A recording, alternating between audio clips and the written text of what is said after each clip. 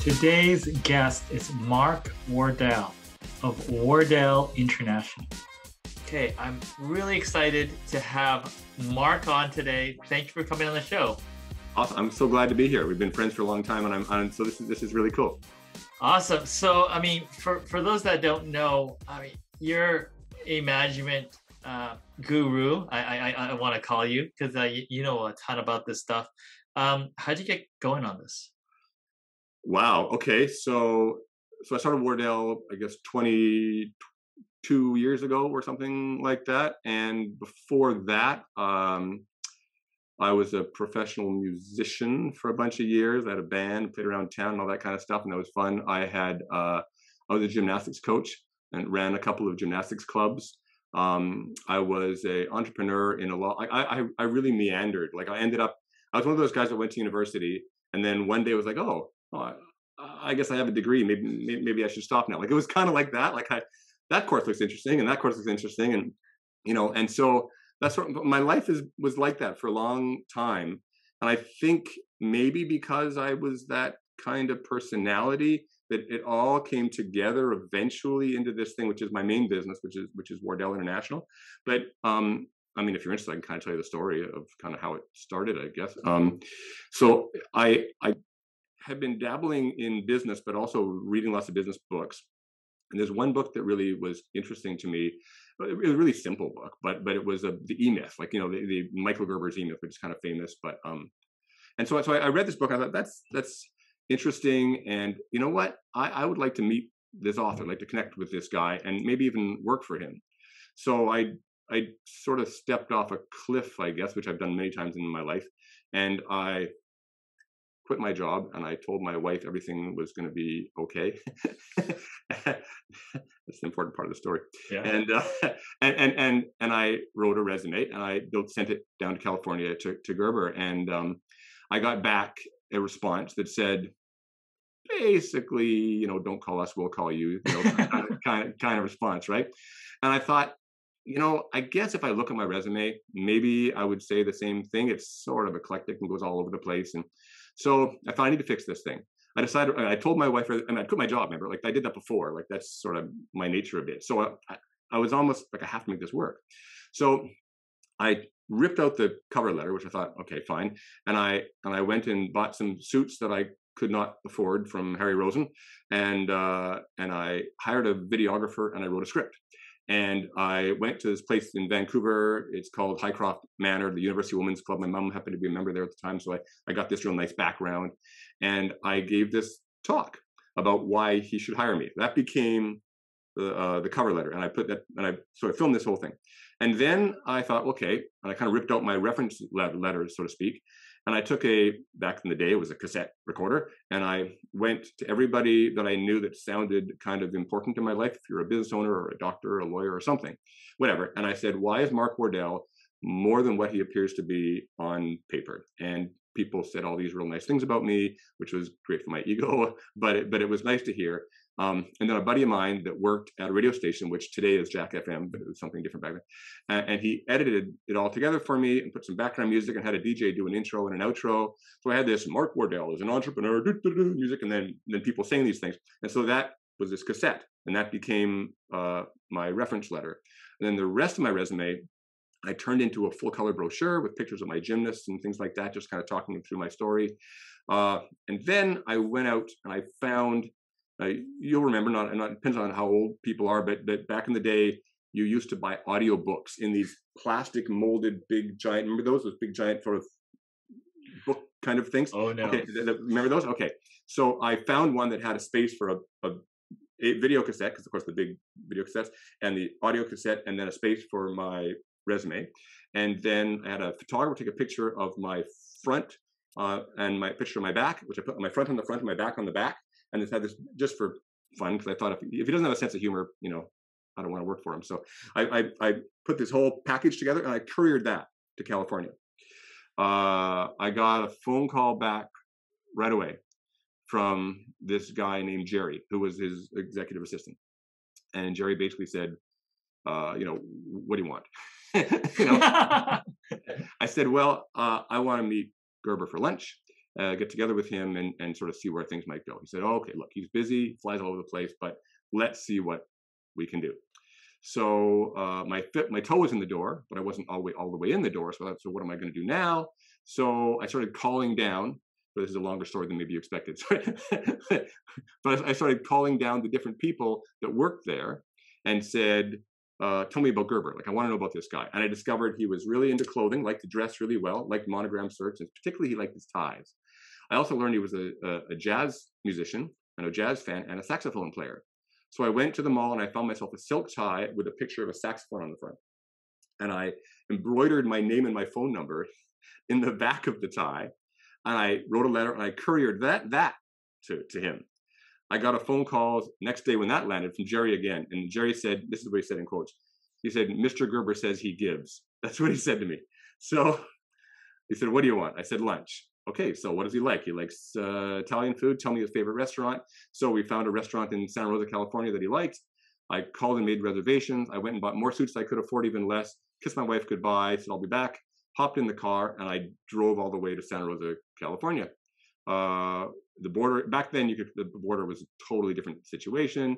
In fact, the border guard, I was honest about what I was doing. The border guard said, we need people like you in the USA. Good for you. Good luck. Go ahead. Like, you wouldn't never get that now, but that's how it was. So I went down to California, met him for lunch. He said, what do you want? I said, unless you kick me out, I'll see you tomorrow morning for work. He said, okay, let's see what we can do. And I stayed there for about a year, and I learned everything I possibly could about his business. He eventually, trained me in to be an advisor for that company. Went through their training program. Wanted me to come back to Canada to start sort of a Gerber North thing, but I was too entrepreneurial to do that, I guess. So I shook his hand and I said, "Thank you, but I'm going to do my own thing." It's been sliced. I mean, I wrote their website. I did a lot of work for them while I was there. All free, by the way. I didn't get paid anything when I was there. And then I drove back to Vancouver and started Wardell. Well, actually, I went to the library, and I spent the next 4 years in the library actually reading every business book that I could find in the library and writing the core of what eventually became Wardell. So there is the story of how I started. Wow. I mean, was there other things in your life that you just sort of poured your heart into? I mean, because right now to create a video, it's really easy, right? You just pull out your phone and you do it. But at that time, there was a substantial cost and effort to be able to put something together and edit it and make it look professional. So, I mean, was that just the first time where you just poured, or did you have a history of pouring yourself into anything that you did? I'm kind of an all or nothing personality, I suppose, or like that's sort of who I am. And so everything I've done from coaching, music, not to, but yeah, like when I was a self-taught guitar player and songwriter. And so I decided I wanted to go to Cap College, which is now Cap University, which has a music, it was quite a good jazz program at the time. I don't know what it's like now. I haven't, but it was a good jazz program. And I wanted to go there to learn music. I wasn't the greatest musician, so I went and hired somebody to teach me. I knew that there's going to be all these modes and things and modals and stuff in music. And I didn't really understand any of that stuff at the time. So I basically got a crash course in how to pass the test to get into Cap University, and trained as aggressively as I could on the guitar to try to get. And I basically somehow I talked my way in, and I squeaked it, and I got into the program, and that's how I ended up starting my band. So I was the only guy there that was really writing songs, and so I pulled together some of the best musicians, and we ended up creating a band and playing around town. So, so it's good or bad, because these kind of, you go off. I mean, there's stories where I've failed miserably too. But so there's good and bad, but it's just how I am, and I feel like life is more interesting when you just commit to stuff and go for it. Yeah. just how it is. And my wife's is similar. Like when I turned 40, and I'm turning 56 this year. When I turned 40, my wife, same thing. She sent a letter and a big bouquet of flowers to Maureen Chant, who's Jimmy Patterson's executive assistant, and told her all about me and the fact that I was turning 40, and I was whatever nice thing she said, and convinced her to get me a meeting with Jimmy. And so my 40th present from my wife was hanging out with Jimmy Patterson for an hour. He said sure, and I went to his place, and we chatted about life and business and leadership and things, and so like that's just, I don't know. That's the way we function. Our poor kids, right?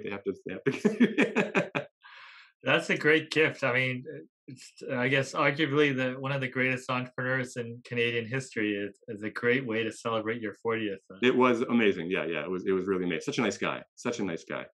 Came out in his purple, jacket and mauve colored shirt and stuff and tie. It was great. Wonderful. Well, I mean, you spent all this time in a library 4 years Yeah, after mentoring under, Michael Gerber, yeah, which must have been amazing. yeah. So when you talk to people, and your expertise is management consultant, what do people misunderstand about management consulting or management? I think. I mean, I don't know if we're a management consulting firm anymore. More, I would almost call us like a business consulting firm Sure, in a business way, just, consulting. just to be, not that it's a subtle difference maybe, but um, I think business owners, especially entrepreneurs, like they're starting a business, there's a strong tendency to be a micromanager. Um, it's built in to the personality often that's attracted to starting a business because you do have to step off a cliff to some degree to start a. I mean, everybody. My story might sound there's some craziness to it, but everybody has a story that's got some aspect of that to it, right? Some are greater cliffs and smaller cliffs, but it's the same kind of concept, right? And so that personality is attracted to running and building businesses. That personality also believes they can do everything. Often they can't. I believe God makes entrepreneurs just slightly dumb, because otherwise, that way we'll try stuff it's going to be way. I never knew it was going to be 4 years in the library when I started writing my books and reading and researching. I thought it was going to be done in a year, kind of thing, right? So I think you need to. So entrepreneurs have this tendency to micromanage as a result of that. Like they do everything themselves. They have the vision of themselves and they capture everything themselves. But there's a limitation to what you're able to accomplish when you have that mindset. And it's a necessary mindset to launch, like to get off the ground. It's not a bad thing, but it becomes a self-limiting um, attribute as the business as you have some success and the business starts to grow. And so that's really why I started Wardell, is to help business owners overcome that challenge. You have to move past that because you cannot scale a business by yourself. There's some, maybe technology, there's some ways you can leverage, but still, you still have to leverage technology. You have to leverage something beyond yourself because you've got limited hours. You can be smarter than me, work harder than me, work longer hours than me, all that stuff, no problem. I'll still beat you if you stay solo, if you stay independent. If I build a team of both people and technology and methodology around me that helps me to capture whatever it is that I'm trying to achieve with a group of people rather than independently. So I think that's one of the biggest, things. And entrepreneurs with their personalities sometimes can be strong personalities too. Some of them, because of that. And again, it's not a bad thing. It's a good thing, but those strong personalities can make it hard for people sometimes to listen to management consultants or business consultants because they think they know the way. Which is why we actually have the most success with business owners that have bumped their head a few times. Like usually, like startups are not always. I mean, we can help startups absolutely, and we love to, but we get more success and more companies coming to us that have been in business for a number of years and have had challenges, have tripped a bit, scuffed their knees, so to speak, and are saying, okay, maybe there's some other things I need to put in place maybe there's a different framework, a different paradigm, maybe there's something I need to think of or learn. And then suddenly they're open and their minds are open, and then we can work really well with those kinds of people. Yeah. So you're talking, I guess phase one is some form of delegation. And I guess phase two is some sort of decentralization of leadership. Right. So that's exactly, I call this thing the value pyramid. Actually, I don't know if you're probably not meaning to, you're describing actually the process that we take people through quite well. So the value pyramid is a 4-level pyramid. It's kind of the philosophy or the framework that Wardell is connected to or is built on. And at the 4 levels are owner-driven business, and then a people-driven business, as you're saying, and then a systems-driven business, and then a culture-driven business. And as a business climbs the value pyramid, you can grow a business in terms of sales and still be an owner-driven business. But if you do so, your risk grows accordingly, because if anything happens to you, the business will collapse and disappear. So Um, so as a business grows and people start to realize that they need to put some structure in place, the business becomes more scalable, healthier, stronger. You move up to a people-driven business. That's you've hired some great employees. They bring some passion, some ideas, some creativity. Hopefully, you've done a good job of finding those people, and that's awesome. Unless, of course, one of those people leave, in which case it falls back on your shoulders, right? So the next step in evolution, as you're talking about, is we call it a systems-driven business. It's driven by the systems, and when I say systems, I don't just mean policies and procedures, although that's obviously center to it. I mean also the key performance indicators that measuring progress. I mean the position outlines and job descriptions that are connected to people. I even mean the strategic plan that might be in place to point this thing in a certain direction. So the guts, the structure that's necessary. And just at that level, you're probably, top 10% if you get to a position like that. But the businesses that we really love, honestly, any business you could name that you are impressed by, I think, is probably so because they've gone to the next level, the top level, which is what I call a culture-driven business. And culture-driven doesn't just mean it's got a great culture, although that's part of it. It's necessary to have a great culture in order to be culture-driven, but it's an aspect of the culture, because the culture at KPMG is clearly different from the culture at Red Bull, well, in England, where they have a slide that goes between the two floors. There's no slide between the two floors at KPMG.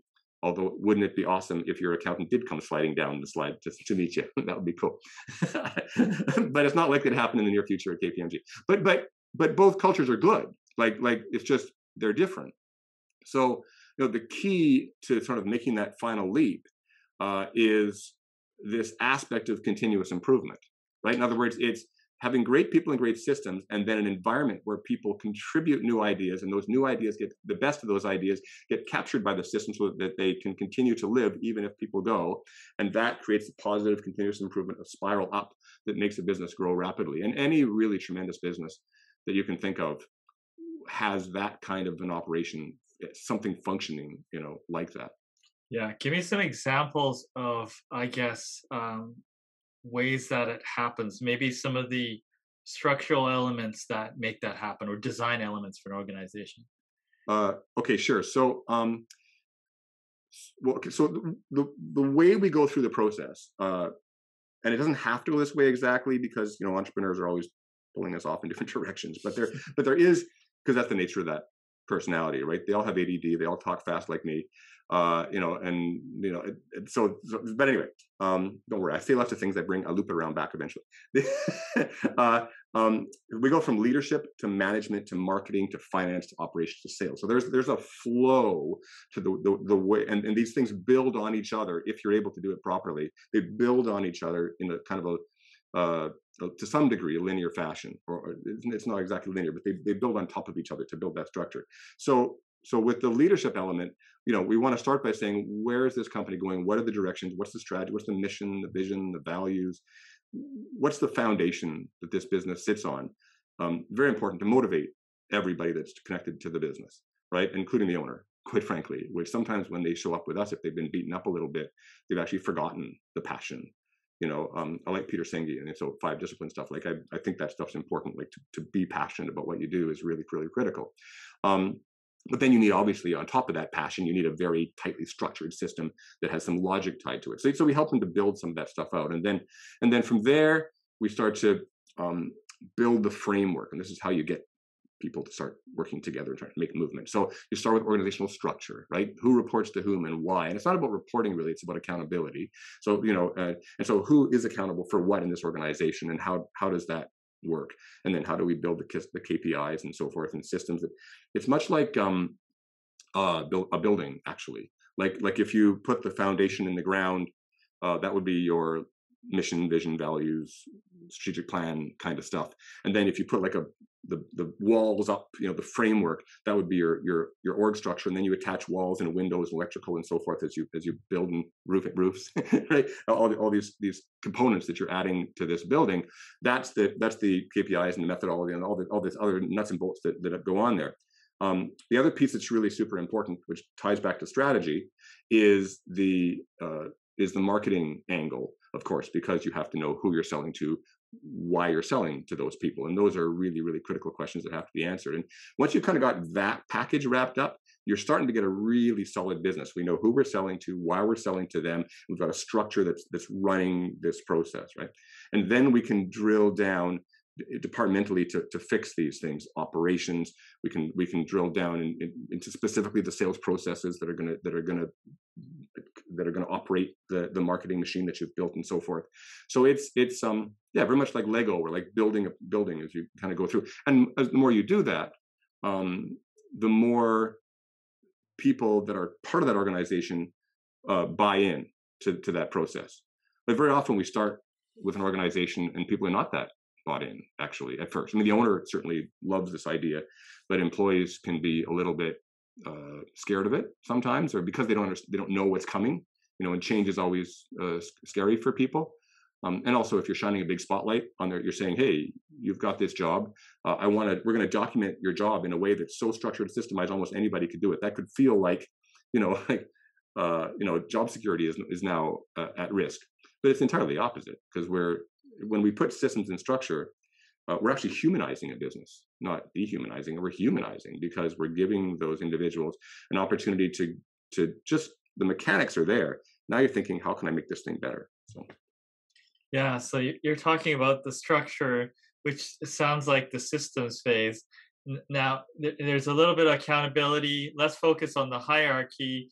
Now, how do you get those informal leaders to come out? How do you get the ideas flowing in that environment? Well, so again, like I'm going to default back to systems quite a bit, but it's a meeting. The meeting structure and the way you capture ideas in your meetings is really, really important. I mean, I know you're also a big fan of the daily huddle. I'm a big fan. We do every morning, 8:30 Wardell daily huddle. We do it online now, right now. But how long is your huddles? 15 minutes. Yeah. Okay. Is it, and it's everyone, I guess? Yes, that's right. Yeah. So yeah, so we do the daily huddle. We do our regular monthly meetings with all the advisors. We do one-on-ones, and so within these systems, these meeting structures, which should all have standard agendas, always. Within those standard agendas should be opportunities for ideas and continuous improvement, so that people can contribute, right? So an agenda item should be what systems are failing right now, or what new ideas could we have to improve. And as a leader, you have to really support these ideas, and you have to really acknowledge these ideas. Not every idea is going to work and going to end up being an actual change in the organization. But if people feel ignored, they will stop contributing to those ideas.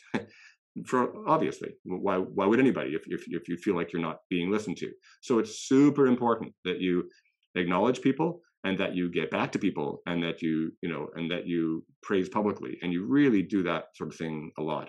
And then there's lots of little fun things you can do, to promote this stuff. Like, we had one client when they'd been through a strategic planning session, and they wanted to promote their everybody kind of done the hard work of figuring out their mission, their vision, their values, and sort of a basic plan.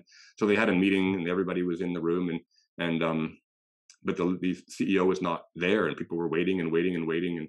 And this is a certain personality, this owner, and all of us, the whole time he was hiding in the closet, and then he suddenly burst out of the closet, and they had music blaring, and they had signs dropped from the ceiling, confetti and stuff, and so, and I've had other clients that have, they make little cards where their mission, vision, values, and things are on these cards, and everybody in the company carries them around, hard plastic cards, kind of thing.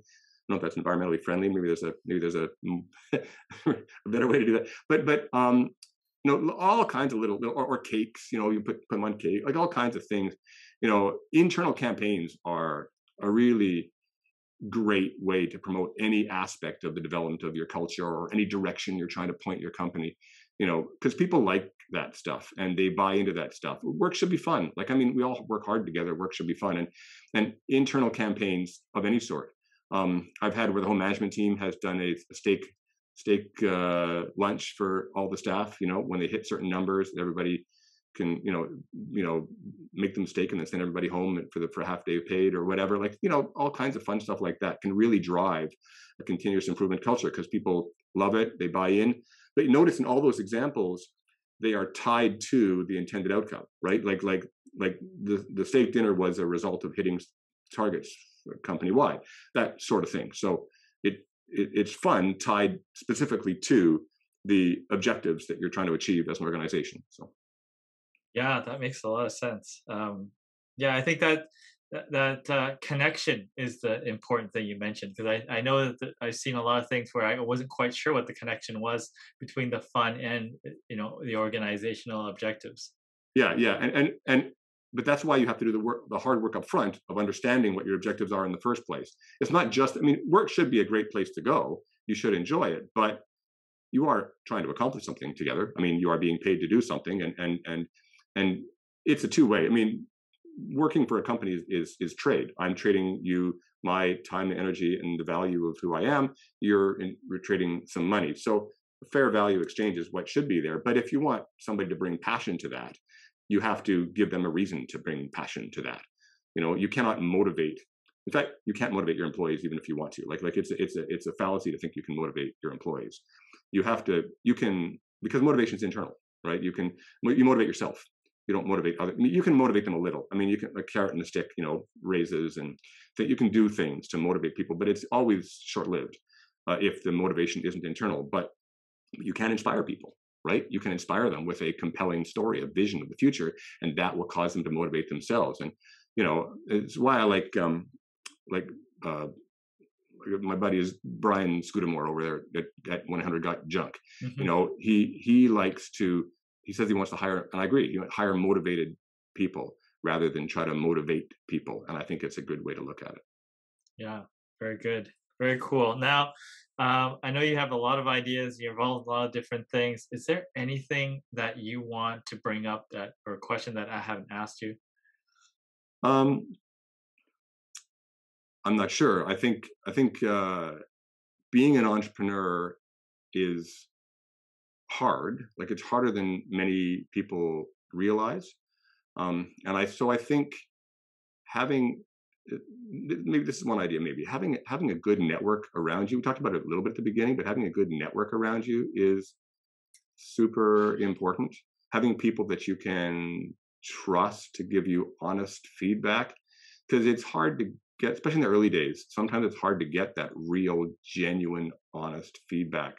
So work to build that network of people that will be honest with you, and people that are going to be positive with you and help support you in your growth, just as you will support them in their growth, and work together to be more successful. I have some little brain trusts that I'm part of that I've found really, really beneficial. I some little networking groups they're not formal networking groups that I've necessarily paid others to join, although I have done that sort of thing before. I've been involved in tech and so forth. But